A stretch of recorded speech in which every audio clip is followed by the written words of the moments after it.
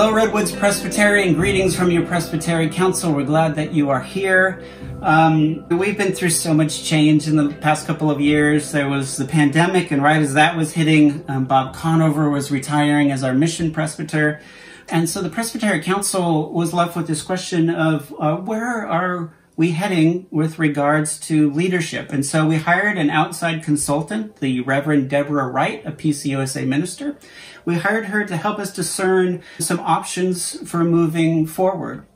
Because some of our takeaways from that report, some of the things we learned were not just around staffing. And so we've been asked to share a few things that are takeaways for us, and also asked to share briefly what it means for us to be nimble as a presbytery. Hi, I'm Joanne Witt.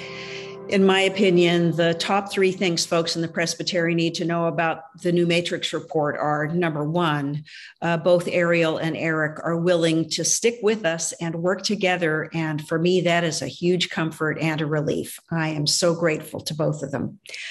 Two, we, the church, are in a time of adaptive change. We already know that being Christ's church in Northern California is challenging, and that the days of Christendom are behind us. But the pandemic is going to have impacts that we don't yet know and that we can't predict. The word Deborah Wright used again and again is nimble. Post-pandemic, being nimble is more important than ever before. As Deborah put it, a 5-year plan is pointless. 3, we all got used to what Deborah calls staff-centered leadership. We could just ask Bob. Deborah says now we need to experiment with something that puts counsel at the hub of a leadership circle and take this opportunity to seek out voices that may have been sidelined because of our staff-centered culture. We don't know what that looks like yet. It will indeed take some experimenting. What does nimble mean to me? Nimble means we'll have to try things, and some of them will work and some won't. When something doesn't work, we'll need to offer each other grace. And when something does work, it may work only for a while, and then we'll need to try something else. We're in uncharted territory. So nimble really means that we're on an adventure together. And while I'm trusting that the Church of Jesus Christ will survive, I suspect it may look very different from what we learned in seminary. Hello, this is Paul Slyke, a new member to the Presbytery Council, but not new to Presbytery. Glad to be talking with you and sharing my thoughts on the report from Deborah Wright about our staffing and other needs as a presbytery. In reading her report, a couple of things struck me.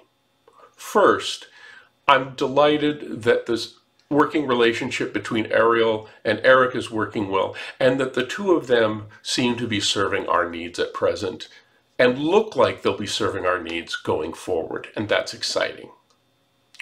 Second, I'm really intrigued at the idea that maybe now is the time to consider having a more virtual office as opposed to a physical office for our presbytery. We've been living in this virtual world for a while now, and we've found some of the benefits from that, and that may be an interesting model for us going forward. But frankly, the thing from her report that caught my attention the most was her notion of our need to be nimble. And by nimble, what that says to me is, we're not going to worry about 5-year strategic plans at this time. We may never worry about 5-year strategic plans ever again.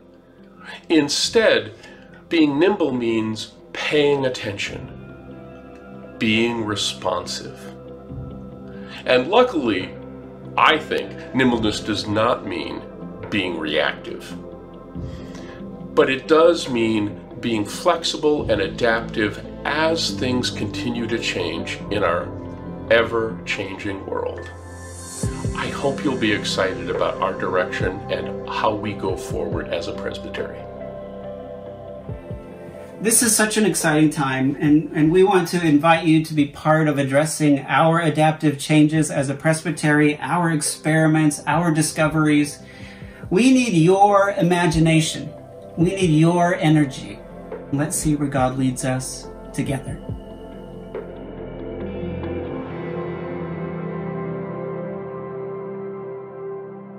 Okay, wait, I forgot the best part. There's Morgan.